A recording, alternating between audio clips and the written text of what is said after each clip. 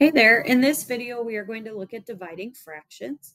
So with dividing fractions, it's very similar to how we multiply where we do not need common denominators. But in order to divide fractions, we are going to keep the first fraction exactly how it is. Then we will change the division sign into a multiplication sign. And then we will take the second fraction and we will flip-flop the top and the bottom. So we're going to switch places with the top, the numerator, and the bottom, the denominator. So those are going to change places.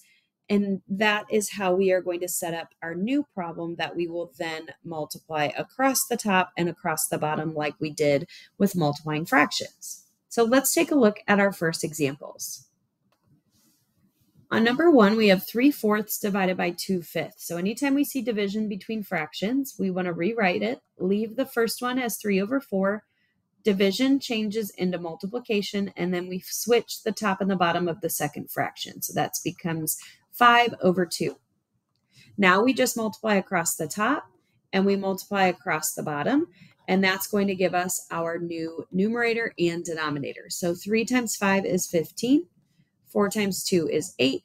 So 15/8 is our final answer. We can't divide 15 and 8 by any whole number other than 1 on top and bottom. So that is simplified as far as we can go.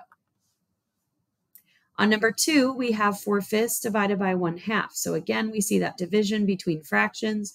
So we will leave 4/5. We will change the division to multiplication, and then we will swap the top and the bottom for 1/2. That will become 2/1.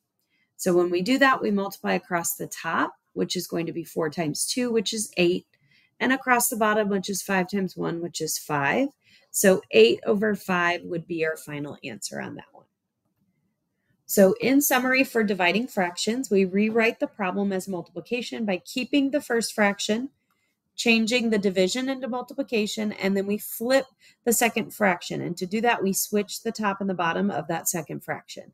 Once we've done that, we multiply like normal with fractions. So we multiply across the top and across the bottom, and we always want to simplify if possible.